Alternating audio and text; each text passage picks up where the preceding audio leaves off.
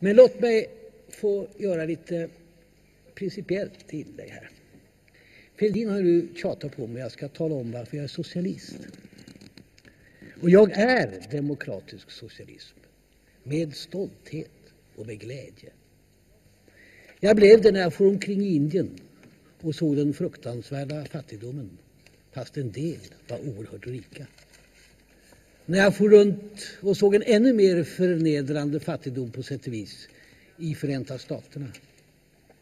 När jag som mycket ung kom öga med öga med kommunismens ofrihet och förtryck och människoförföljelse i kommuniststaterna. När jag kom till nazisternas koncentrationsläger och fick se dödslistorna på socialdemokrater och fackföreningsmän. Jag blev det när jag fick klart för mig att det var socialdemokratin som bröt marken för demokratin i Sverige.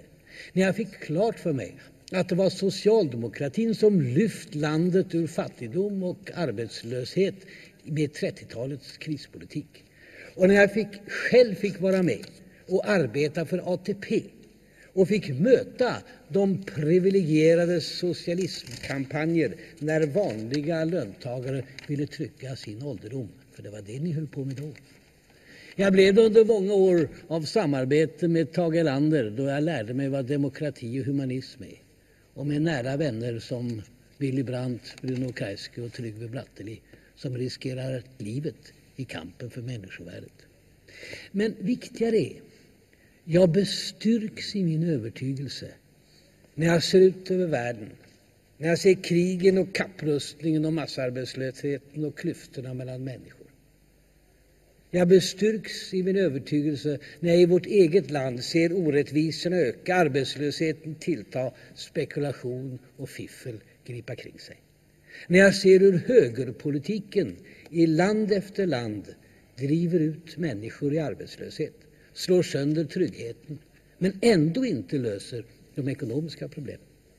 Och när jag ser in i den framtid de borgerliga tydligen har att erbjuda, där löntagarna ska bli fattigare och de rika rikare, där den sociala tryggheten blir bräckligare och lyxbåtarna fler, där solidariteten blir svagare och egoismen starkare, där de starka kan ta för sig och de svaga får ta skeden i vacker hand.